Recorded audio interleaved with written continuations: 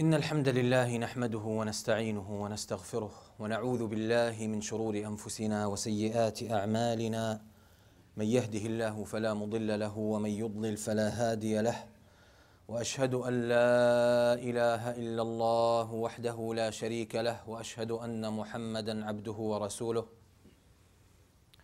يا أيها الذين آمنوا اتقوا الله حق تقاته ولا تموتن إلا وأنتم مسلمون يا أيها الناس اتقوا ربكم الذي خلقكم من نفس واحدة وخلق منها زوجها وبث منهما رجالا كثيرا ونساء واتقوا الله الذي تساءلون به والأرحام إن الله كان عليكم رقيبا يا أيها الذين آمنوا اتقوا الله وقولوا قولا سديدا يصلح لكم أعمالكم ويغفر لكم ذنوبكم ومن يطع الله ورسوله فقد فاز فوزا عظيما أما بعد فإن أصدق الحديث كتاب الله عز وجل وخير الهدي هدي نبينا محمد صلى الله عليه وآله وسلم وشر الأمور محدثاتها وكل محدثة بدعة وكل بدعة ضلالة.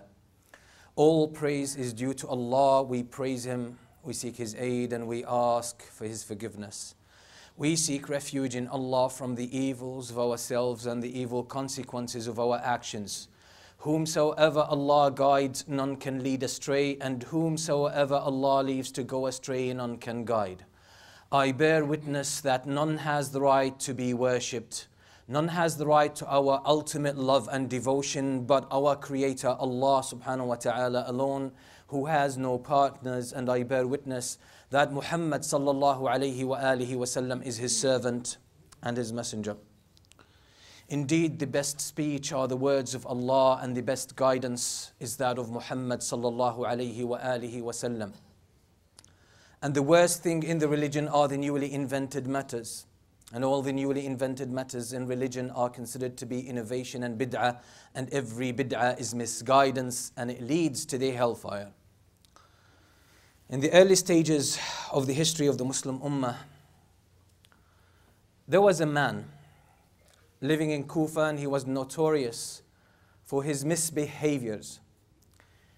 He was a troublemaker, and in his youth he created so much trouble, and he was addicted to alcohol. He would be the only one in his group, in his gang, in his clique that would drink alcohol in public. Because that was a Muslim land, it's prohibited. It's shame for someone to drink alcohol in public and show off. This guy was an exception. He had a rude character, and he would openly in public in front of everyone hold the bottle and drink and get drunk. So this drunken guy at the time was notorious, made so much trouble, put so many people in difficult situations, made a lot of people uncomfortable, so he was notorious. He was known for that kind of behavior.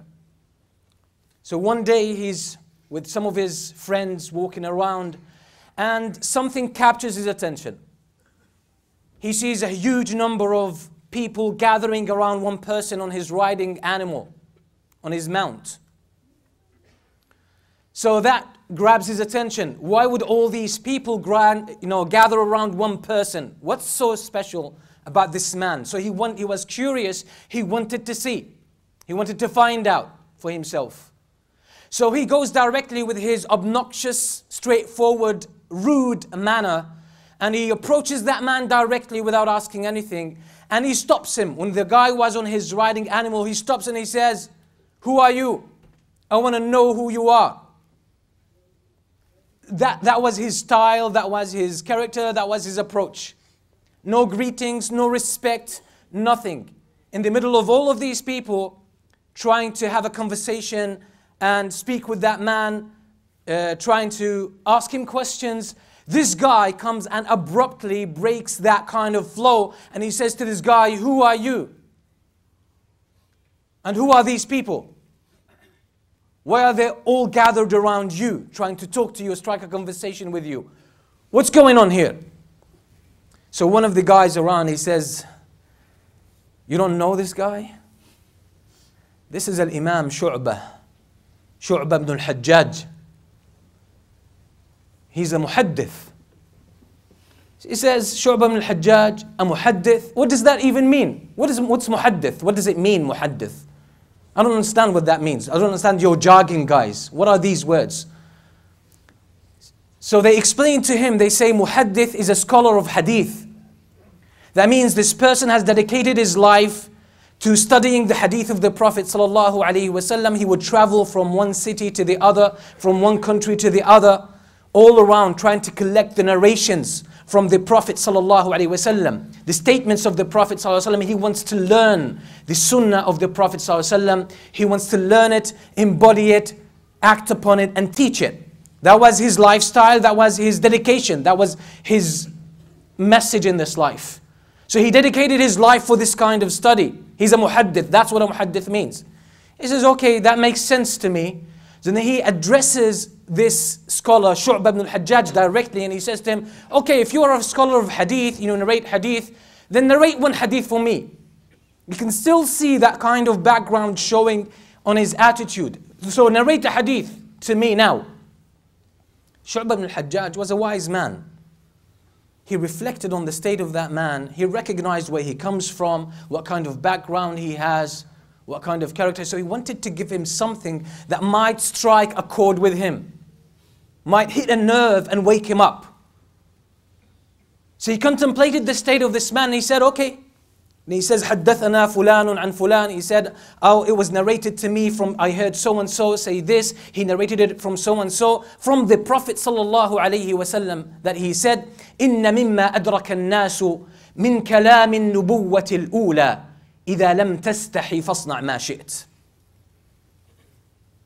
إِنَّ مِمَّا أَدْرَكَ النَّاسُ إِنَّ مِمَّا أَدْرَكَ النَّاسَ مِنْ كَلَامِ النُّبُوَّةِ الْأُولَى إِذَا لَمْ تَسْتَحِ فَاصْنَعْ مَا شِئْتَ.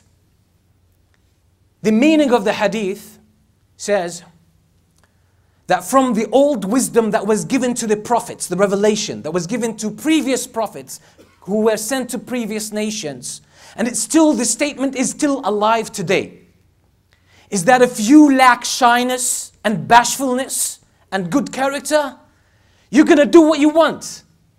You'll behave the way you wish. There will be no restrictions, no limitations on you because you don't care. You simply don't care. You're going to behave. You don't even care how you come across. You don't care if you violate other people. You don't care if you make other people uncomfortable. Because if you have no sense of shyness and bashfulness and decency, you're going to behave in rude ways. You're going to do what you wish and what your desires push you and drive you to do, regardless of whether these things are ethical or unethical, whether they are good or bad. So that's a wisdom from previous messengers that was given to them by means of revelation, but it still survived until that time. So although this guy, the drunken guy, although he had this kind of negative background, still he had some kind of wisdom. Some part in his heart, in his soul was still alive. And it seems that the choice of Imam Shu'bah ibn al-Hajjaj was very wise. So the man seems to have reflected on the words. He said, this makes sense to me. It makes sense to me. If you don't have shyness, if you don't have decency, you're going to end up doing what you want. You don't care. Because you just simply don't care. He reflected upon his state. Because he would drink in public. He would do nasty things in public. He would have no sense of shame. Shameless. Completely shameless. So that made him reflect upon his life. So he took these words to heart. He contemplated them, thought about them. Then somehow they woke him up. They woke him up and he asks around. He says, I want to change my lifestyle. I want to become a better person. I don't want to live my life, the rest of my life like this. I don't want to waste my life in alcohol and trouble and mischief. I don't want to do this. I want to follow a different lifestyle. What should I do? So people said to him, why don't you travel to Medina? There's a great scholar there called Imam Malik. Why don't you go to Imam Malik and study with him and learn? He says, I want to become a muhaddith. I want to become like the man who inspired me, this Shu'bah ibn al-Hajjaj. This guy, his adab, his manners, his beautiful character, his demeanor inspired me. I want to be like him. They said, you need to go to Imam Malik in Medina. He can teach you the hadith. You can learn from him. You can learn from his beautiful character. That's the way for you. He gets himself ready. He goes to Medina, studies with Imam Malik for a number of years. And a few years later, he becomes a scholar of hadith. A scholar of hadith. And this man is actually considered to be one of the main shuyukh of Imam al-Bukhari. So when you go to Sahih al-Bukhari, and you're going to check some of the narrations, you will find Imam Bukhari saying, حدثنا Muhammad ibn Maslama al-Qa'nabi. It's this guy. It's this man. He says, حدثنا, that means he's the Shaykh of al-Bukhari. Al-Bukhari is saying, this narration was given to me by Muhammad ibn Maslama al-Qa'nabi. He's my teacher. So he became the teacher, one of the main scholars of hadith. So later on, Imam al-Bukhari travels and he gathers hadith. He searches for him and he comes and he learns hadith from this man, Muhammad ibn Muslim al-Qa'nabi. And Imam Muslim as well does the same. So you will find the name of this guy in the narrations in Sahih al-Bukhari and Sahih Muslim and other collections of hadith. He's one of the main scholars of hadith of that time, Muhammad ibn Muslim al-Qa'nabi. Then later on in his life, he says, I want to be thankful. I want to be grateful to the man who changed my life, who inspired me. I want to go back to Al-Hajjaj, or to Shu'bah ibn al-Hajjaj. And I want to thank him. I want to let him know what that word did to me, how he inspired me. So he travels back to Iraq, or to Al-Basra, where Imam Shu'bah ibn al-Hajjaj lives. And when he arrives there, he receives the news that Imam Shu'bah ibn al-Hajjaj had already passed away. He says, may Allah have mercy on the man that inspired me and changed my life. What is the point behind the story? That no matter what you do in your life, or what anyone else for that matter does in their life, you can always come back to Allah. You can always change your ways. Allah subhanahu wa ta'ala did not create us evil. We were born in a state of purity and perfection. The Prophet ﷺ says, كُلُّ مَوْلُودٍ يُولَدُ عَلَى الْفِطْرَةِ. Each child is born, when they are born, in a state of fitrah, purity. And the companions of the Prophet ﷺ, like Ibn Abbas says, al-fitrah is al-Islam, the religion of al-Islam itself, that was given to Prophet Muhammad ﷺ, to Jesus, peace be upon him, to Moses, to David, to Solomon, to all these prophets, to Prophet Ibrahim and Adam and Nuh and all of these great prophets. They were given the same message: submit to Allah, because that's human nature. That's how we are born. And the revelation was sent down to maintain this nature and to develop it and to nourish it and to make it unfold and express itself in a worldly fashion that we can see and feel and touch. So that means every one of us can change. No matter what you did in your life, you can always become a better person. Why? Because the seed of goodness is inside you. It's at your core. And when you see someone who's done so much evil and so much bad, don't ever lose hope in them. Don't ever give up on them. Goodness is in every human being. Who in their wildest dreams thought in the early stages Umar ibn Khattab would become a Muslim?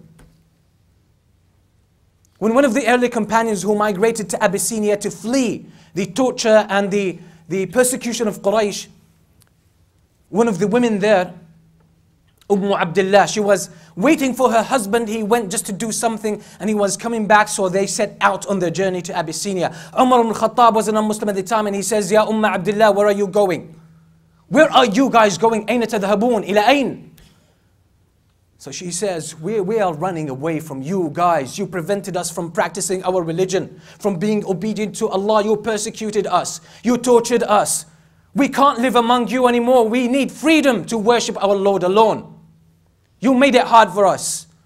Umar al-Khattab got emotional. She sensed some kind of sympathy in his attitude. She couldn't believe it. When her husband came, she said, I saw something strange. I saw Umar al-Khattab. He came and he asked me, he said, where are you guys going? And I told him that we are running away. We are fleeing Mecca because we want to worship Allah. We want to be safe. We want our freedoms to be able to worship Allah. And I felt a change in his attitude. And he said, كان الله معكم. May Allah be with you. He said, may Allah preserve you. That's Umar ibn al-Khattab. So her husband, and that's the point, her husband says, you seem to have hope that Umar ibn al-Khattab might change and become a Muslim. She said, yes. He said, Wallahi, قد يسلم حمار ابن الخطاب ولا يسلم عمر. He says the donkey, the riding animal of his father might become a Muslim and change his mind, but not Umar. Umar will never do that. And who? Guess what happened? One of the main leaders in Islam. One of the best companions of the Prophet ﷺ, who had such a great influence in the history of the Muslim Ummah. So don't give up on anyone, no matter who they are, and whatever happens. Don't ever give up. Don't give up on yourself. You had sins, you've done so much evil, you've wronged so much people. Still you can always come back to Allah subhanahu wa ta'ala. Still you can always make a change and make a difference. You can always embrace your true nature, and that is loving towards Allah, that is obedient towards Allah, that recognizes the way of the Messenger sallallahu alaihi wasallam and realizes this is the only way to embrace my humanity. This is the only way to make it to Allah subhanahu wa ta'ala and be true and authentic. So this is a beautiful part of our religion that opens our eyes, that never give up on yourself. Never give up on any human being. As long as their hearts are beating, as long as there is breath coming in and going out, as long as they can open their eyes, as long as they wake up, as long as there's life in them, there's always an opportunity and a chance for change. أقول قولي هذا وأستغفر الله لي ولكم من كل ذنب فاستغفروه.